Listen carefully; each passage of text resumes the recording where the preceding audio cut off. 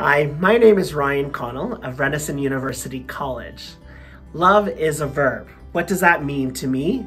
Well, for me, I think about it in the eyes of our students at the University of Waterloo. We operate a conversation partner program that helps to connect English language learners with University of Waterloo students so that they can practice their English. Every week they meet for at least 1 hour to practice their English, learn more about life in Canada, and to be able to develop their conversational skills.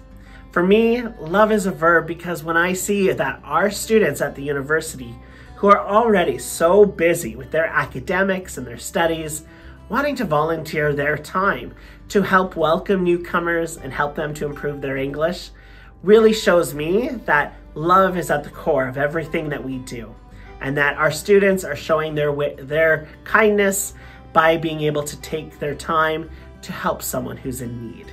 And so for me, that's what love is a verb is all about.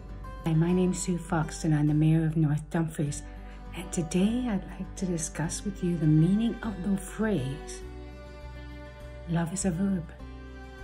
It is. It is when the heart and the mind work together to put in action feelings of love.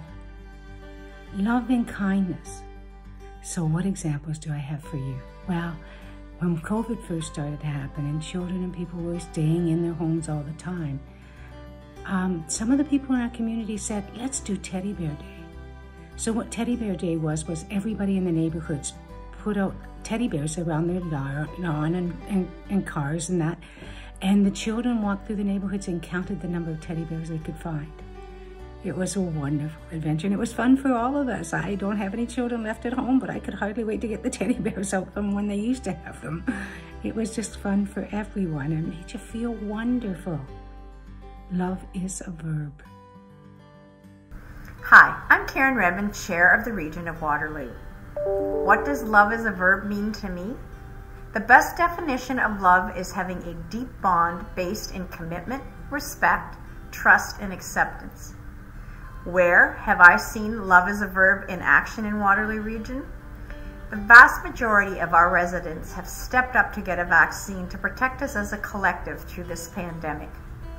I've seen so many staff who have been redeployed to areas that is not where they deliver service, like the childcare director delivering meals at Sunnyside to make sure that services were uninterrupted.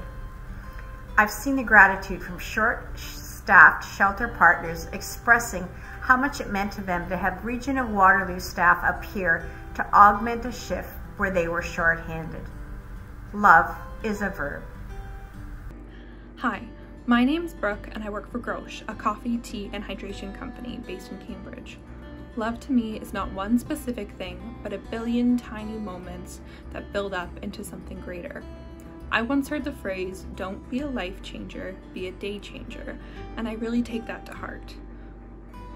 Specifically in Waterloo Region, where I see that is when I go to the supermarket and the donations for the food bank are piled a mile high, or when I wake up in the morning after a big snowfall and my neighbors already shoveled my driveway, or when I'm out in public and I see somebody who's remembered to bring a reusable water bottle instead of a single-use bottle. Love is a verb.